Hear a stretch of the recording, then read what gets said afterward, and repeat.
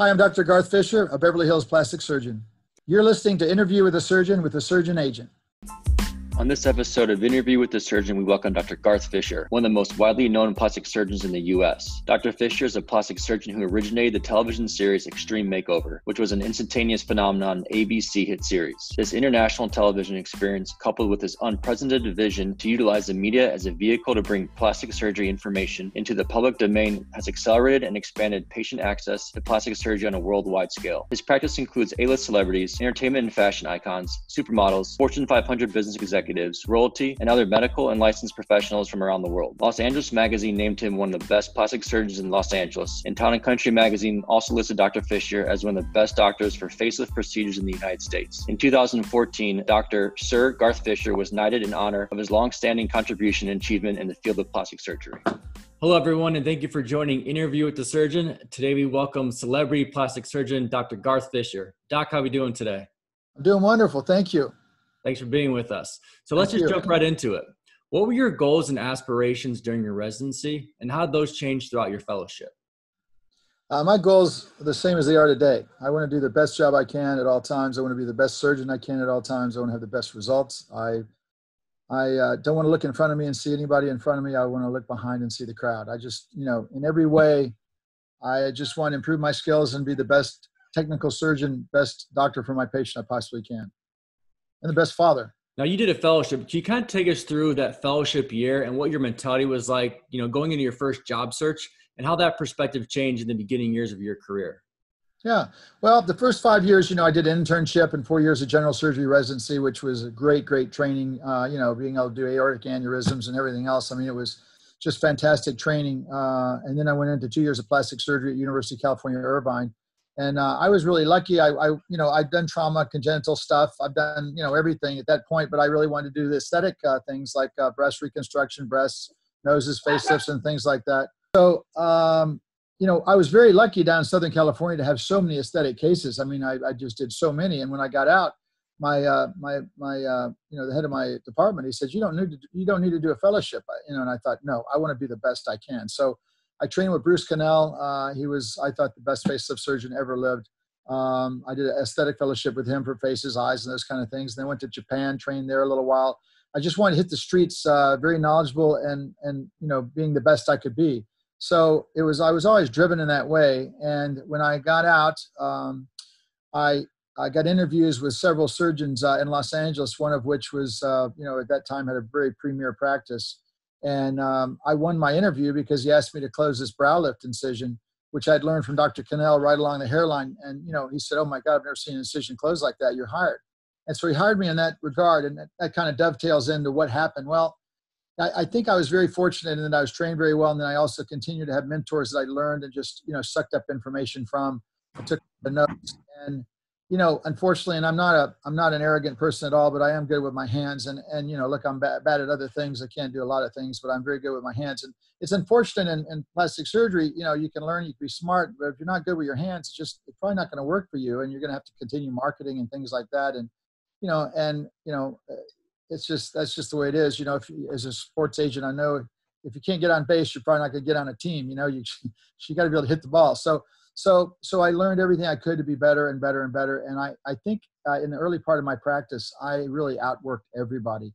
I handed out 300-400 business cards a week. I didn't care if it was a maitre d', it was the janitor, it was the ballet guy, with the same line. Hey, I'm Dr. Fisher. If somebody looks for me, this is where I am. I'll be sitting down there having a steak. And, I got to know everybody. And, then I remember, early in my practice, I got referred this guy that had a keloid in front of his ear, just the smallest little nothing. And I was like, well, I really want to do this, but ended up doing it and found out he was he owned a major hotel in Las Vegas. He sent his wife, his daughter, and, 2 other people. It's like, you never know what that branch is going to turn into. So you treat everybody with love and respect and do your best job. And it sticks in their mind. They talk about it over the dinner, table with other people. So I really worked hard and I got trained. I was in a good position. I went in with somebody who I think is a good idea for a younger guy. It's hard to start. It's hard to start by yourself. And look, I was like everybody else. I didn't know anything about business as well. And, you learn you get B school in the next 15 years by, getting trampled out there in the world. So But that's that. So kind of with that mindset on the hustle behind when you first got started, what were some of the keys to your success in that early part of your career that allowed you to climb to the top of the industry? I think I just really had good results. And I was good with my patients. I really had no marketing. I know when I got Extreme Makeover, I got a 2-year waiting list after that. Okay. But people don't know that before Extreme Makeover, I had a year waiting list. So it wasn't like, I already was busy. This just helped me out. But, and that was fantastic for my practice, obviously. And increased my international footprint. But, I just worked really, really hard. I spent a lot of time going out, talking to people, meeting people, restaurants. It was tough on my marriage but I'd do it the same way again. But Kind of thinking back in those beginning years now and all the hustle that you went through for that, what are some of the things that maybe you learned the hard way that looking back now you would have given your younger self better advice? Well, I was like, they say buffalo in middle of herd catch no arrow. And I was like the first buffalo with Extreme Makeover. I was the first guy on a reality TV show for a plastic surgery show. And I thought that was still done so professionally if you look back at that show. And it really opened, it increased the IQ, plastic surgery IQ across the country and brought it out of the mystery, plastic surgery out of the mystery, and actually increased the plastic surgery procedures by 30% in the United States and cosmetic dentistry as well. And, these societies got so damn jealous. They're trying to kick me out of the societies because I was doing something unethical being on a TV show. And really it was, ABC was on my side because, I was their golden boy at that point. And, while they're trying to kick me out for being unethical, all the, heads of the, societies were trying to get on the show. And it was just kind of a circus. And I was like, are you kidding me? Really? And I think, I just resigned from all my societies. I thought it was just BS. And if I was a younger doctor, I'd say, just pay for your meetings. You don't have to get involved in all that stuff. It just, the money for that stuff is, where does it go? These people flying in private jets to meetings. So I don't think membership is really important. I've got, probably 15 amazing attorneys. I don't know what members their societies are members of. I don't know, so I just don't think that was that. There was such an emphasis placed on that. Back in the beginning, you got to be in this society, you got to be in that society. It's like, it really has nothing to do with anything. Patients don't really care. And that has to do with academics also. Listen, I respect everybody that's doing all the research and writing papers and steering committees and stuff like that, but that's very boring to me. I'd never want to do any of that. I just want to operate on my patients and go home and be with my family and friends. So it's just not my thing.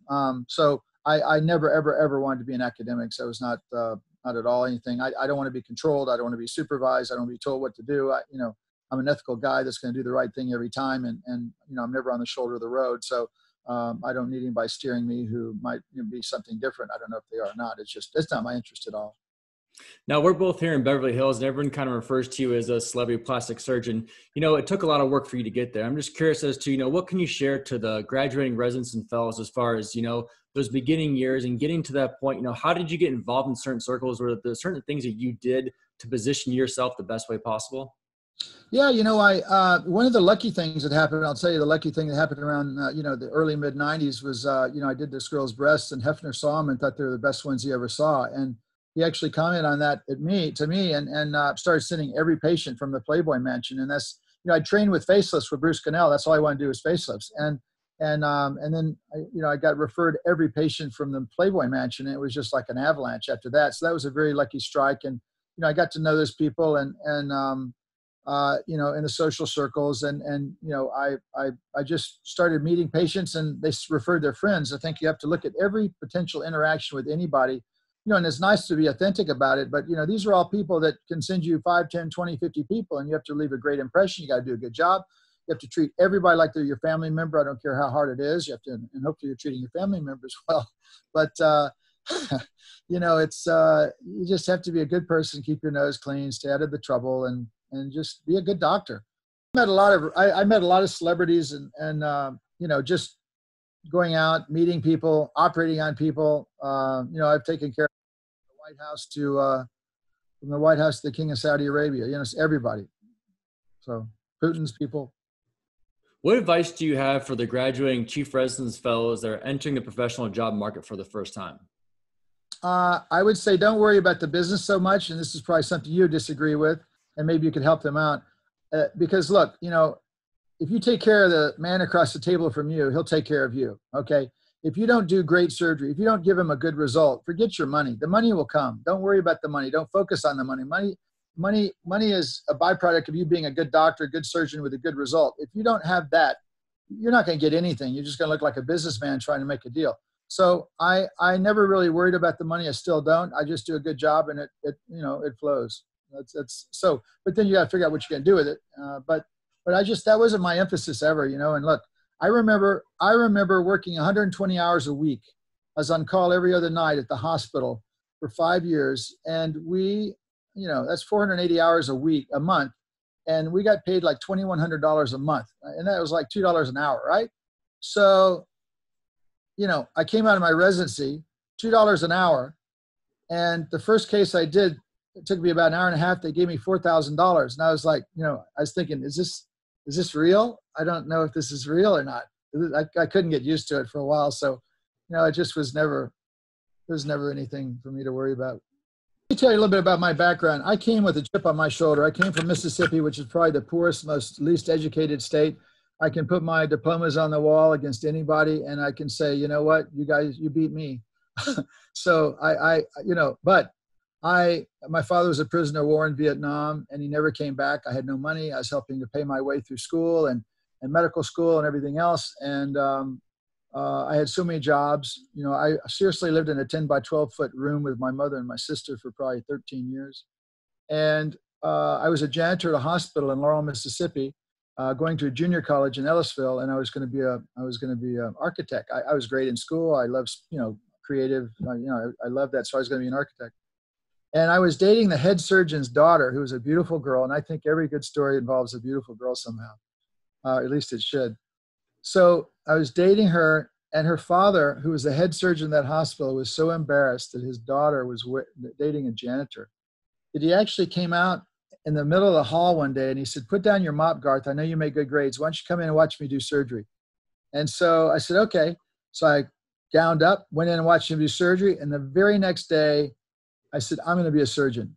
And that's how I decided to become a surgeon. And I went and changed my junior college from architecture to pre-med. And I knew I wanted to be a surgeon after that. And so to this day, I don't care whoever wants to watch surgery, I want them to come in. I have the patient, they know this and consent to it, and they watch the surgery. And I've already had 3 conversions in the last year. I just, I love to inspire people. And, having 2 kids, 2 daughters that are amazing daughters, so much of our life is about exposure in every different way. Whether you're exposed to a new business, exposed to new friends, plastic surgery, exposed to new techniques, exposed to new ways of dealing with things. And you just have to know that something's out there that you may not know about. Exposure is key. And hopefully you're getting exposed to the right guy, not the wrong guy. But yeah. So it's someone that's as busy as you. How could a interested chief resident or fellow that maybe wants to pick your brain and maybe get on a quick, a 10, 15 minute Zoom call, is that something you'd be interested in? And if so, how would you suggest that they reach out to you?